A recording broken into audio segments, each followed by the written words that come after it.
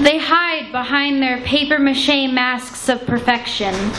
Their eyes sting me like daggers into an already breaking body. They sit with their plastic families that appear to be perfect with their precisely placed hair and perfectly fitted clothing. Their clothing, their camouflage. Their perfect plastic paper paradisiac multi-million-dollar building, their battleground. Their battleground they used to prey on the weak, broken, and lost like a vulture that preys on an injured rodent. I walk in and the plastic people know that it's time to hunt me. They shoot me down with stares and prayers and pastors that tell me everything that I'm not but I should be. I'm tired of hearing prayers for me out of spite, the same way soldiers are tired of hearing guns go off, the same way the plastic people are tired of watching my ruins, the same way we're tired of people starving.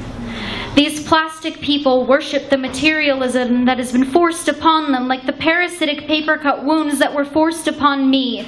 The materialism that is their very worth, because God knows the best people pay the highest amount of cash.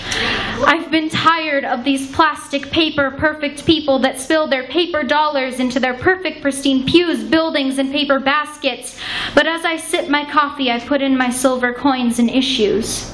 They burden themselves with my silver problems that weigh down their paper hearts that will turn the other way as soon as they see that silver is too much to bear, as soon as they see my shattered stone-cold silver soul, my silver soul that cries silver tears, that has a stone-cold surface that is stuck in its own shattered fragments. My heart is heavy even though it is broken. The shards cut the paper people with their sharp silver stone scattered pieces like glass pressing into your foot after you forget to clean it up. I'll be here sitting in the paper pews forever, wondering why I only break these petty paper people.